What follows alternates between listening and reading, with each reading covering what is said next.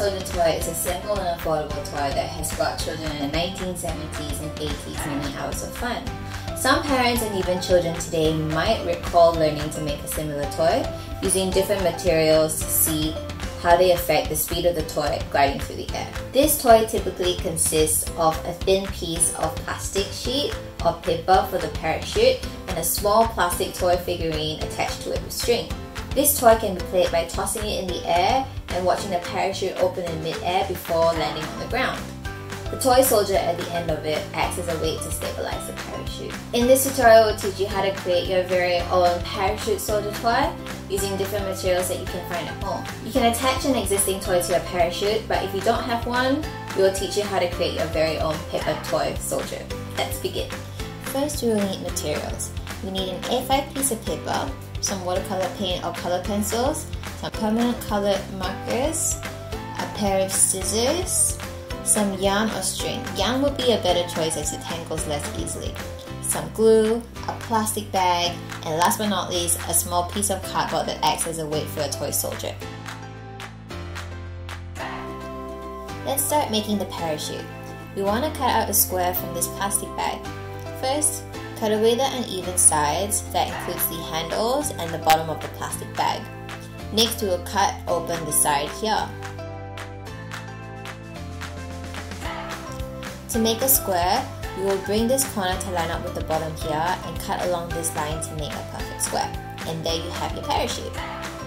You can use permanent color markers to decorate your parachute.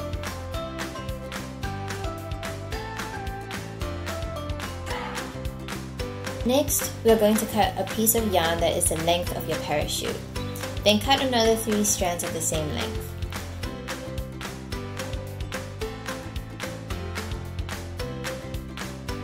Tie a strand of yarn to each corner of the parachute.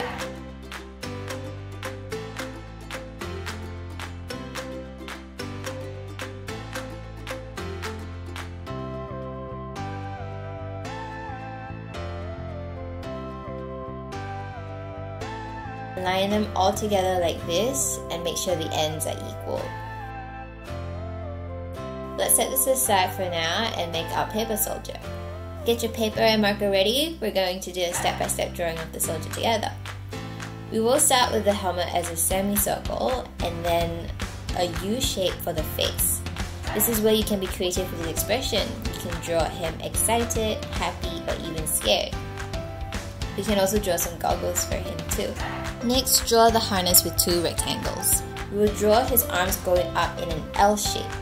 You can draw his gloves with a small C for the thumb and a big one for the other finger. We will draw in his body with 2 lines and then the rest of the harness in a letter V. Now you can be creative with his legs. How do you want his legs to move? You can draw them kicking if you like. Start with an L shape and finish off his army boots with 2 lines and a U shape. Draw in the other side. If you have watercolor paint, you can use the wet on wet technique to create the camouflage patterns. Take a brush and paint the area of the uniform with just water. Be careful though, don't take too much water or your paper will tear.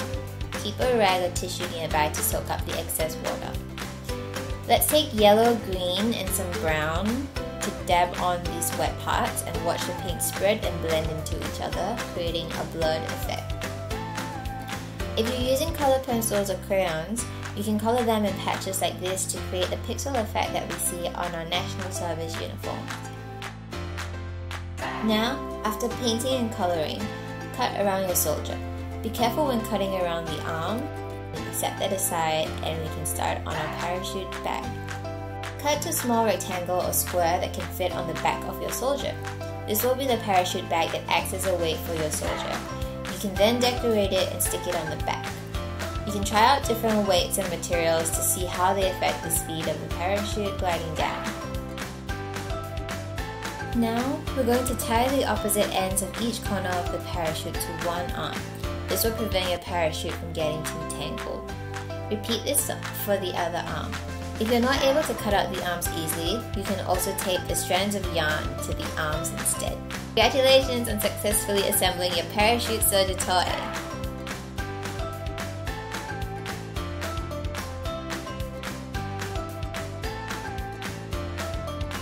Now you can watch a parachute glide down to the ground.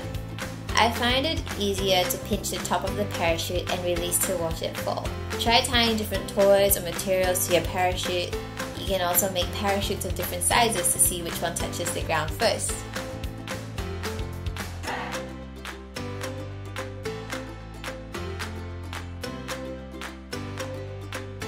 We hope you've enjoyed this tutorial. We have more videos lined up for you using objects that you can easily find at home to create toys inspired by what children played with in the past. Visit the web link below for a new release every Friday at 10 a.m. See you again!